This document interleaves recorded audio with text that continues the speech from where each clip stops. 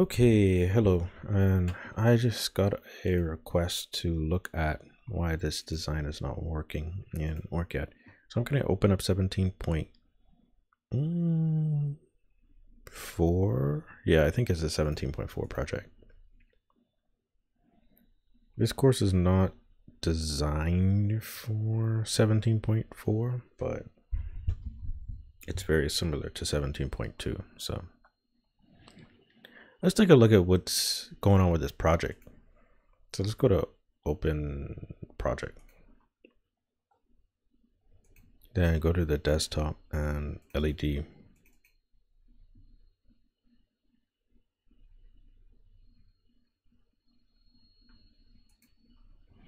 All right, the project is open. We have LED PCB, and here we have this thing. Okay, LED schematic. Okay, what's the problem with this circuit again? Let me see.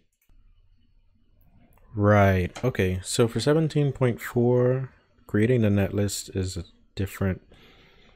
In 17.2, normally you could go to tools and then create netlist or something. Okay, so if you go to your design file and then go to tools, then you can choose to create netlist. And a netlist is independent of a printed circuit board. So a printed circuit board design program, a PCB editor program, imports a netlist. It imports logical information about your schematic design and then figures the rest of the stuff out for the mechanical parts. When it comes to 17.2, all of the netlist, like all of this window, had the ability to generate a netlist in your Allegro folder and send it to a printed circuit board. In 17.4, they've separated those things. You can create your netlist independently of another CAD software program, another PCB editor CAD software program, import this netlist. The netlist consists of 3 files that go into this directory. So let's see, if you want to view the output, you can do that. So let's click netlist. Sure. I might run into errors because I don't have any footprints. Oh, that's interesting. Okay, so I got my netlist files, and those are 3 files. We have the PSTXPRT, PSTXNet, and PSTChip.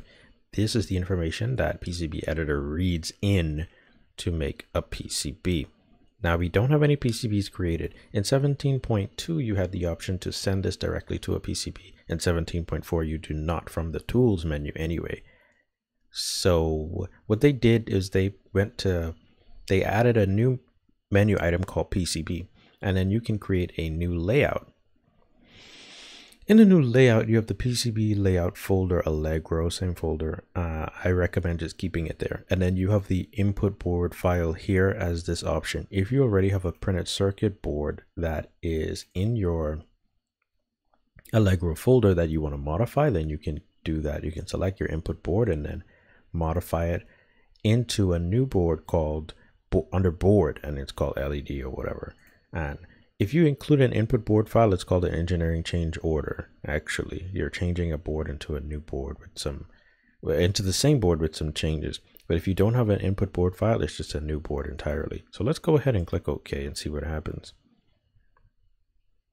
I've gotten reports that the PCB editor hangs up or stops working around this time. However, mine looks like it's opening just fine. Let's take a look. Okay, so I don't see anything. That's because this window is below here. All right, let's maximize this, minimize, move that out of the way. So the question is, where is the board?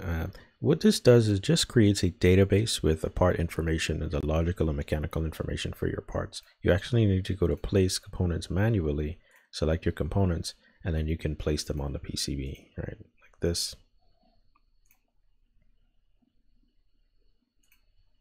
And there you go. You right click, choose done. And then you can create your board outline, your design outline. You can draw your rectangle. It has some massive outline. The clearance is too large. You can go as small as 10 mils for some manufacturers, but let's go to 20, make it double, click OK.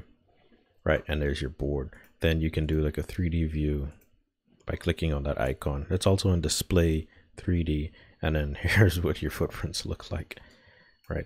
Not the most appealing or attractive with the step models, but hey. And then you can make the part disappear and appear and whatnot. And then the pad stacks show up for the various footprints. Yeah, all right. So that's how you create your board. You can click save, click yes for the overwrite, and then that's how you do it. If you do run into any issues, feel free to email me at kirsch@hassofu.com, and I'll do my best to get back to you. But yeah, hope that helps.